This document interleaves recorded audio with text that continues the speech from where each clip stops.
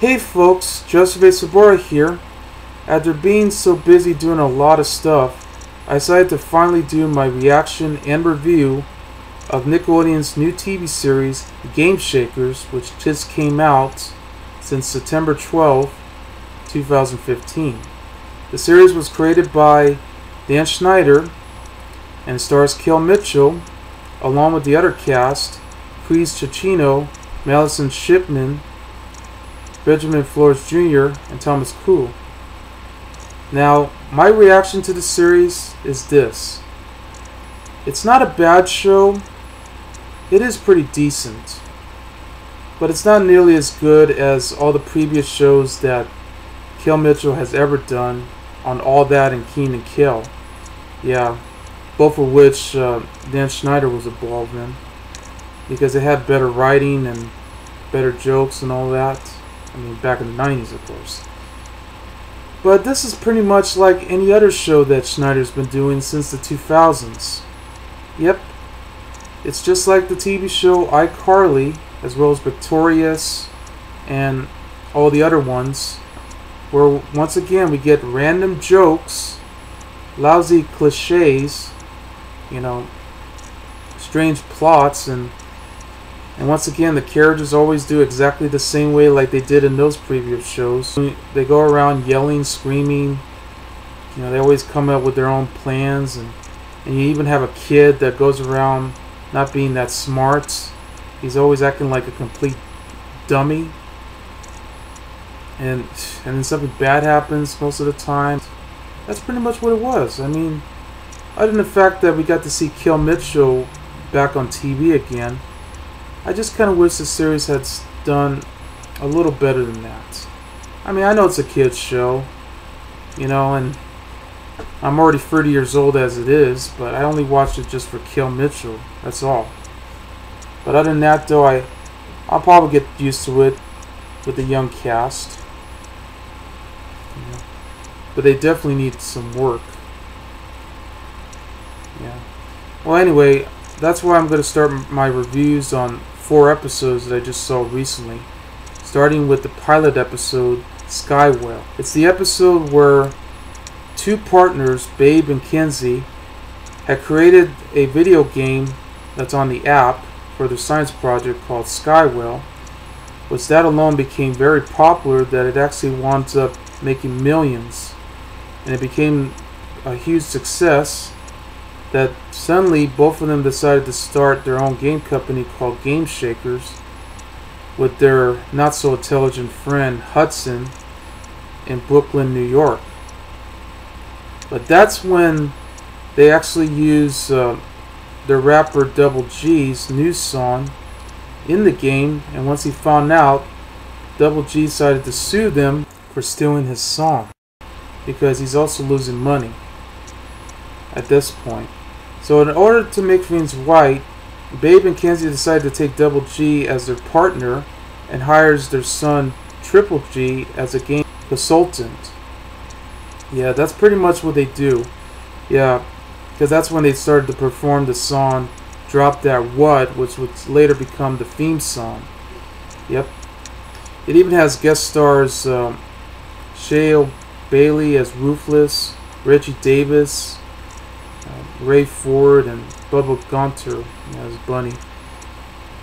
And that was the very first episode too. That's only an hour long, and they basically just do exactly what they do.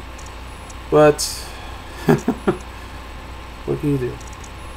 So that's just what they were trying to do. Yeah, this was where they have a scene when they went inside a restaurant that's right near the subway train. Yeah, they were already trying to come up with their own plan on finding their headquarters, so it becomes their company, Game Shakers. Yeah, they were just coming up with their name. You know, they went to go to a local restaurant. Suddenly, the whole building shakes. Yeah, Kenzie, of course, presuming that it was an earthquake. Yeah, so he winds up hiding underneath the tables. Yeah, a lot of those jokes. And then you have a girl who's along with her family, just goes around screaming and yelling, "Skywell! Skywell! Skywell!" And she takes her phone and and takes a selfie. Oh god, I hate that name. I would just say picture instead. So he takes a picture on their phone so he can send it to Facebook or Twitter and any other kind. That they actually meet those little girls, you know, for creating the game Skywell. Yeah, that's what they had in that one, and wow, you could tell that's what the joke was going to go for, you know, for more random stuff. They even got a teacher at middle school who acts like, you know, he tries to be smart. Then you got a teacher in middle school, you know, who basically just, you know, teaches them how to do all these, how to do science and everything, you know, like the photosynthesis. It's kind of interesting because, you know, he actually wrote down photosynthesis on the board and it goes straight into the projector screen. I thought that was really interesting. But of course, you know, then you have, you know, scenes where Double G winds up at their class, you know, going after Babe and Kinsey, and they just go around having you know, his crew just, yeah, that one guy who's tall and big, and he basically just yells like he's tough, and he says, "Sit down!" And then the teacher, he just sits down anyway because he told him to sit down. That's another joke that you often see in so many shows. I mean, is that supposed to be funny when you have to have a tough guy yelling at an adult like he's a 2-year-old or a kid or whatever, and he does it anyway? I mean, come on, you could do better than that. Double G's crew goes around, you know, in a plane, you know, because they're trying to go to their next tour.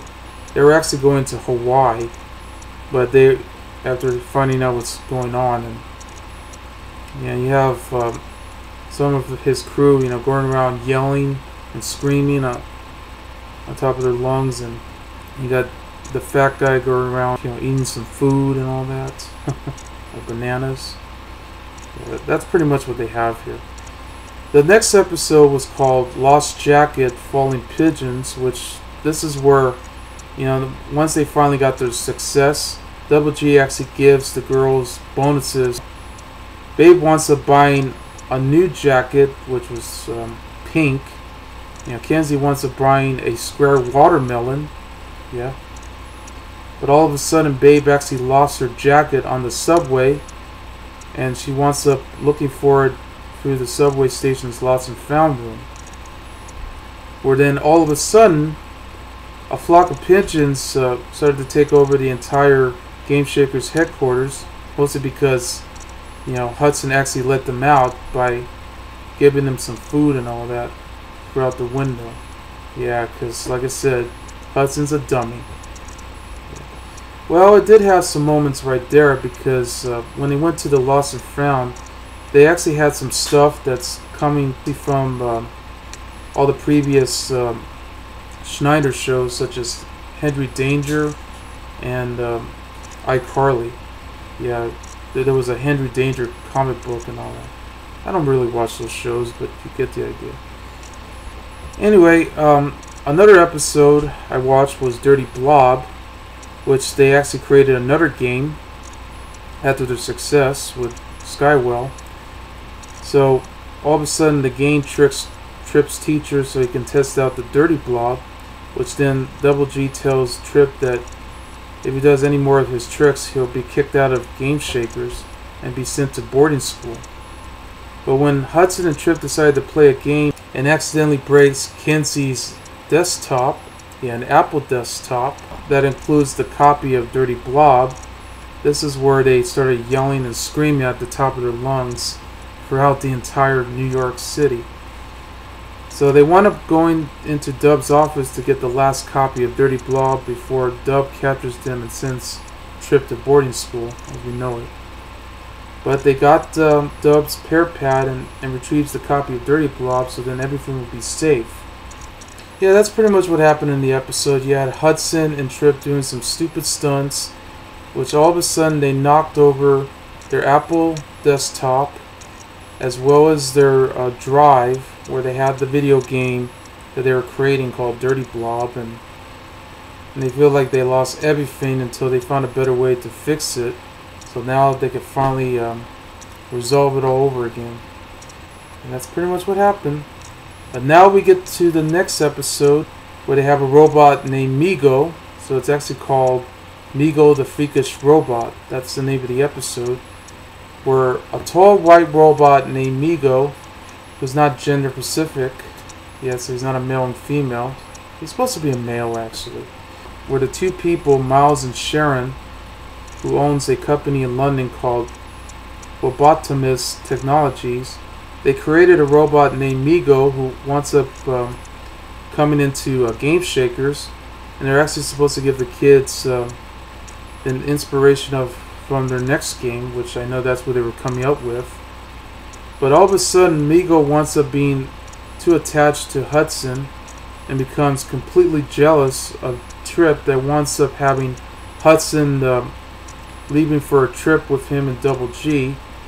And even worse, he winds up taking the Triple G up on top of the roof, locking the door, and was threatening to throw Triple G off of the roof outside. Which then they had Double G along with Kenzie and Babe, as well as his crew, to go after Migo the robot. And yes, this was the scene at the end where, considering how Double G is so freaked out by the robot because he's actually saw a horror movie about that he actually threw Migo out of the roof, and it was broken into millions of pieces. Which Kenzie actually took a shopping cart and took all the pieces of Migo. and I know even Migo actually saying, "Let me explain what really happened." And then Double G actually took the head of Migo and threw it out, and it was broken. Oh, man, I have to admit that was pretty funny too. But yet at the same time, this is not something that even for a kids show, to actually see a robot this evil to actually throw a kid like Triple G out of the roof, because that's really messed up. You would imagine what's going to happen to him next. After the first 4 episodes, I gave it some thought. I mean, it did need some work with the writing and all that, and I hope that it does, and hopefully we'll keep up with it with the next episodes. The next episode is going to be Tiny Pickles, and then after that will be Scared Triplets. So these are the only 4 episodes I just reviewed just now. I'm not going to review all of them, but I'm just going to keep it exactly what's wrong with the series itself. But like I said, it's a decent series, but it's just not as good as any of the shows that came out before it. I'm not a big fan of his work that came out in the 2000s and 2010s, and because I never watched these shows anyway. But I always enjoyed watching shows from the 90s, like All That, Keen and Kel, Cousin Skeeter, and all the other ones they had before the 2000s. But either way, I did enjoy the series. Hopefully it's going to get better as it turned out. I mean, already we had the first season, so we're going to get to that. It was just nice to see Kill Mitchell again, and hopefully he'll do better as far as the series goes. Because he's doing great with stand-up and his music, movies, and all of that. So yeah, it's just fun to see him. So anyway, I'm Joseph A. Sobora, and I'll see you later. Bye.